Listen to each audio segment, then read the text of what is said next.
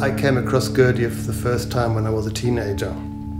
My mother gave me a book about his philosophies and teachings. He was a spiritual teacher in the early and first half of the 20th century, and my mother was into all sorts of mystic and esoteric philosophies. So I didn't realize at the time that he was also interested in music and movement, and that he had composed, or devised is almost a better word for his style of writing, hundreds of melodies that he would later on dictate to one of his students, Thomas de Hartmann, who was a well-known Russian composer at the time.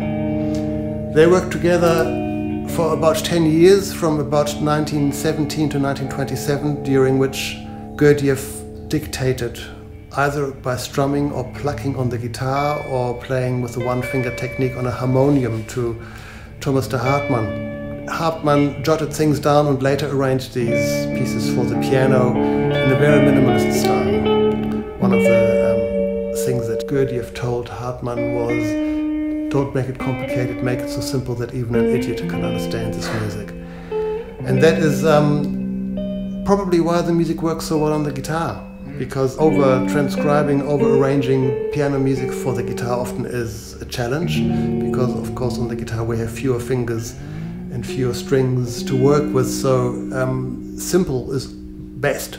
I tried to transcribe Gurdjieff's piano music for the guitar for many years, and because my main focus as a musician had been for decades the classical guitar, I found that the classical guitar actually did not lend itself as well to transcribing this music, because it had too short a tone.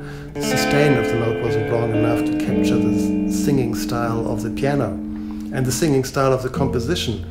So when I almost by chance started working on an electric steel string guitar, I all of a sudden realized how the sustain of the note became much more singing and much more cantabile, as we say in musical terms.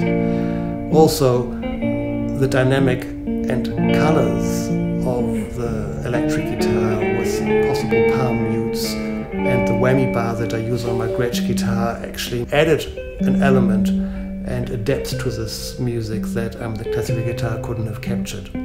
I'm very happy to be working with the Swedish label BIS with this project, the first CD I'm doing for them, and possibly and hopefully not the last. And this is going to be a wonderful adventure to see how this music now will find its place in the marketplace.